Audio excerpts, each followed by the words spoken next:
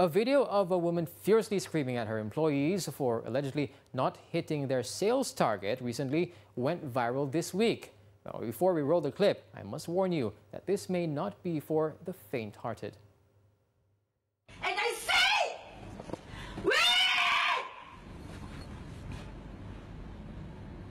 You sit down here and you send the SMS now! Look at me, you want to get fired?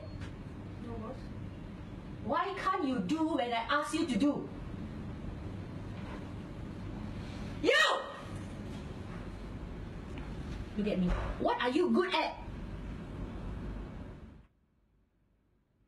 Apparently, the woman was screaming at the two individuals for not performing the task given to them. Now, according to the new Straits Times, the woman holds a managerial position. In response to the viral video, Maxis has released a statement on Twitter expressing their regret over the incident, adding that the woman in the video has been suspended indefinitely. Replying to its own thread, Maxis said the woman's actions does not reflect the values of their company.